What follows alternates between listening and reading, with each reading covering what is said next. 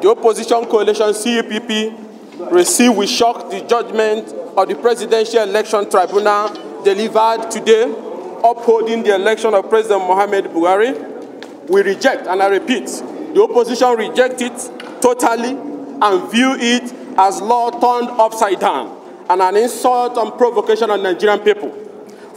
Today's judgment is a manipulation of the law and the brazen use of technicality to stamp injustice, rob the people of justice, and deny the nation the chance to have a leader that they truly elected in the person of Atiku Abubakar. As the appeal courts have used today's judgment to deny them a savior and foisted on them a leader who was not eligible for presidential office, a leader who does not have the capacity to govern, a leader who rode on the blood of our people to power using security agencies, a leader who employs divisive weapon and ethnicity in governance, and a leader who claims to be fighting corruption but dining and sleeping with men known to be corrupt. The nation is the loser today, not Atiku Abubakar or the opposition. We wish to announce to Nigerians not to lose hope, because our consensus candidate Alhaji Atiku Abubakar is heading to the Supreme Court for a final appeal to reclaim the people's mandate given to him.